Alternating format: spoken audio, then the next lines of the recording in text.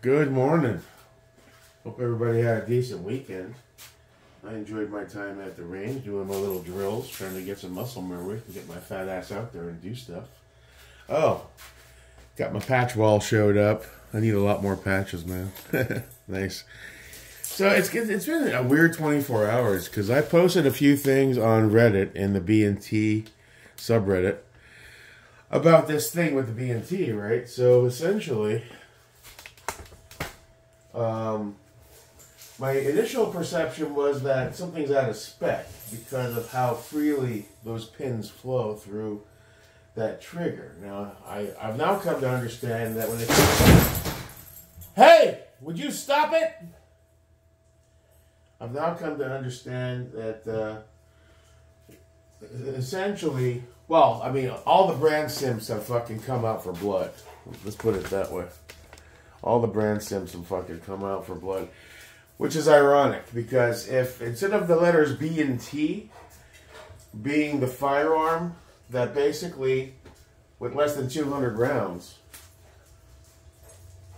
during live fire, pins flew out and it started to burst fire on its own.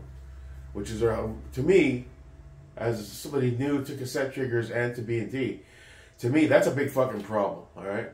A brand new gun from the factory that costs almost $3,000 with less than 200 rounds on it failed for whatever reason. The pins came loose, and then instead of the design point of the failure, when the geometry changed when that pin flew out, the design should be, in my mind, if that pin falls out, it should basically not be able to fire at all. But instead it defaulted to, let's burst fire for every single fucking trigger pull, which is beyond unsafe. But let's forget that for a moment. Because it's B&T and not PSA, the brand sims are losing their fucking minds. How dare I criticize their beloved B&T stuff, right? Or their fucking Elftmann triggers. I got a bunch of these in my guns. They ran perfect. You're obviously a fucking idiot. All right, look. I'm willing to accept the fact that I've never used a cassette trigger before in my life. Since I first started with the Anderson and on forward, every group I was in that I even asked about or saw people ask about cassette triggers, the overwhelming majority of dudes basically said, don't fuck with cassette triggers. They're unreliable and they're trash. Okay. Well, whether that's a properly founded argument or not, I don't know. But I kind of said, okay, I'll stick with regular triggers. And I've never had this issue happen. And all the 14, 15 plus ARs that I've built in the last 3.5 years, once they were finally assembled and tested and ran, I've never had a trigger pin come flying out the gun, especially during live fire. I've never had a standard trigger, whether it's a Geisley or a BCM trigger or a Sons of Liberty trigger. I've never had a single one of them have a pin fly out during live fire and result in an unsafe burst fire reaction to a single pull, right?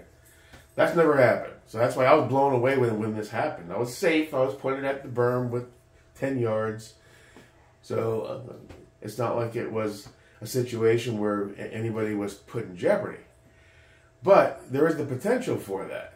So obviously I was concerned. So I posted about it, both to verify what's going on with this and to also toss a heads up to anybody else who bought a B&T limited APC-9 that also maybe has never used a cassette trigger, that this is a possible outcome that could happen to them. So that was my logic. So for 24 hours, I've had every brand simp for B&T and Elftmann coming out of the woodwork, just trying to annihilate me. My question to them is, if this were PSA, or some other sub-tier brand, Strybog, Scorpion, they would be all over it. Piece of shit, QC, I told you. But because it's their beloved B&T and their beloved Elftmann, I'm the idiot. I'm the one who should have known that with a brand new $3,000 almost gun, I should know that I have to constantly double check the set screw tension on the trigger before engaging and firing the weapon. Which blows my fucking mind. It's like, really? You know, I don't have to do that with Geisleys. Once I know they're set up and I take them out, They're good. When I go to grab that weapon in the middle of the night, when some fucking douchebag wants to kick down my door, I don't have to think, when's the last time I fucking set the tension on the set screws and the trigger? Is it going to work? Is it going to... I don't know. I don't have to do that with those. Obviously, I do with the Elftmann, which is ridiculous. So from somebody with the mindset of just using standard triggers, and this being my first experience with one, and having had this happen, I still scratch my head, going, why should I have to remember and constantly recheck tension on set screws that control the pressure applied to a pin that's, if it falls out, obviously can result in very dangerous safety and functionality issues with the gun. It's not like it's, well, the pin fell out, so now it refuses to fire. The pin fell out, and now it's shooting multi-round bursts with a single fucking trigger pull. That's a design flaw. I hate to tell you. That's not good. Now, as far as whose design flaw it is, I'd say it's probably both freaking companies. You know, here's a standard trigger pin for ARs. It's not as long as the one that goes in. These holes are way oversized. So that just falls right through, right? In my mind, B&T should have designed it where this hole is a little smaller so that as a secondary means of security protocol, given the fact that this can happen, there should be a little tension there. Now, if you want to supplement that with the set screw tension, that's fine. So if those set screws come loose, it still probably won't come flying out of the damn gun. And if it does fly out of the damn gun, then we turn to a design flaw with the Elftmann trigger. With the Elftmann trigger, it should probably be redesigned so that when the geometry changes, if and when a pin does fall out, it can't rapid fire. It can't burst fire. That's dangerous. That's uncontrollable danger right there. If anything, it should not be able to fire at all. As a layman and somebody who's just looking at it for the first time, having experienced this, to me, those two issues would be very smart upgrades to the redesign of any future products. Make the holes for the pins slightly smaller so that there's a little bit of natural tension. You can still move freely, but just create a little bit more tension in there so it just can't fall right out. And as far as the Elftmann goes, if a pin does fall out and that geometry does change, perhaps it should be redesigned so that it can't fire at all. You pull the trigger, nothing happens. As opposed to, the pin fell out, I just pulled the trigger, let's fire 2-3 rounds. Because fuck it. So that's where I am on this one. But the brand simps are coming out full bore, trying to go after my ass. I'm like, you know what? No, fuck you. Fuck you. I know I'm right here. Because I'm sure there's plenty of other guys that are buying these B&Ts with that Elftmann upgrade, that when they get it, they're not immediately... I mean, it's not like I opened the gun bag after getting it, and there was a big red piece of paper from Elftmann saying, caution, please recheck tension on set screws, otherwise the pin might fall out and the gun could burst fire. If there had been something like that, I'd say, oh, okay, cool. I'll go in and check the tension. Now, I'm not seeing any residual blue, so I don't see any Loctite being used here, unless it's somewhere else inside the trigger mechanism on the set screw.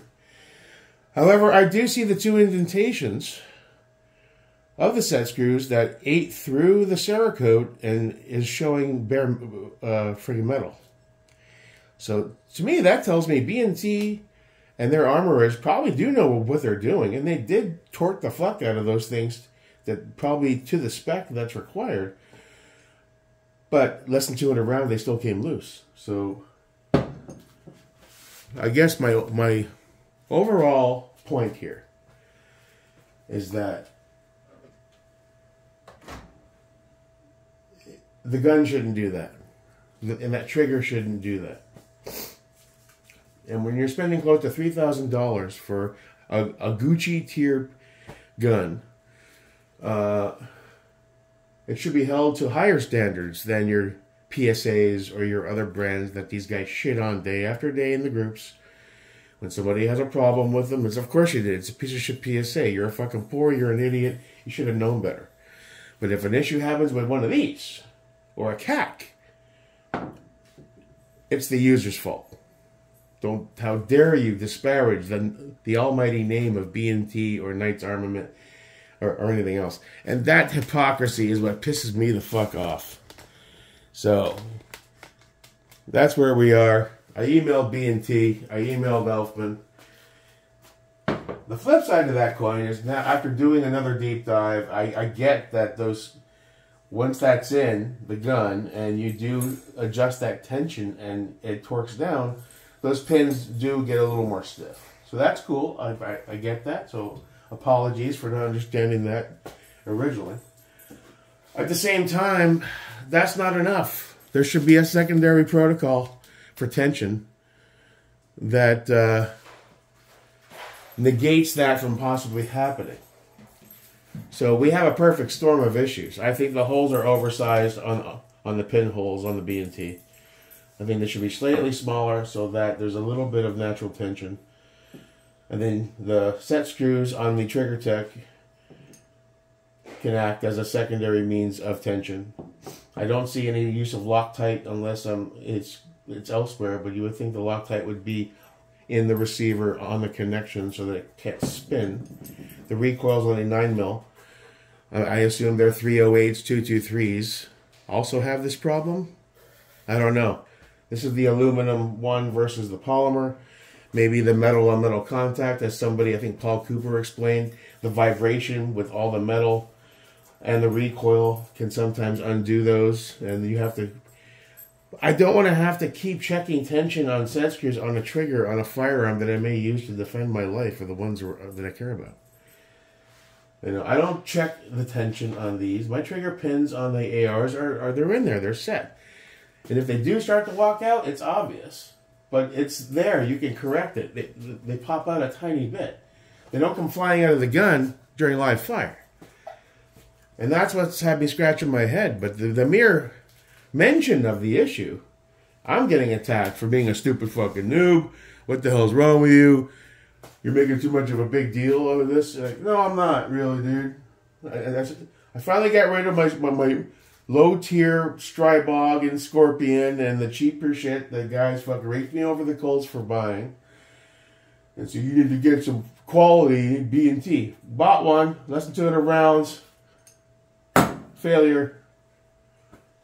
And it's still my fault because I didn't keep a log in a journal to see exactly how often every week I'm retensioning the screws on a fucking trigger. Blow me. Not gonna eat that. Sorry. So we'll see what happens, but you know what? The hypocrisy is just unbelievable. That's my story on this one. I'm just pissed off right now. Peace.